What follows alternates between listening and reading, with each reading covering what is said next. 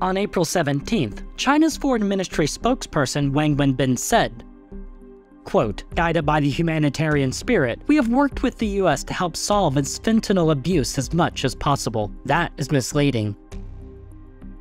China is the world's biggest supplier of precursor chemicals for making fentanyl, a synthetic opioid drug used for relieving severe pain.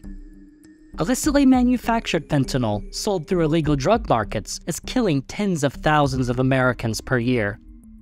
Beijing backed away from bilateral anti-drug cooperation with Washington in 2019, the same year that Mexican drug cartels became the main source for the production and distribution of US-bound illicit fentanyl. In August 2022, China formally suspended its counternarcotics cooperation with the US after then US House Speaker Nancy Pelosi visited Taiwan. The US has called on China to adopt the Know Your Customer approach for closer tracking of fentanyl precursor chemical shipments. Amid rising tensions with the US, China has been slow to do so.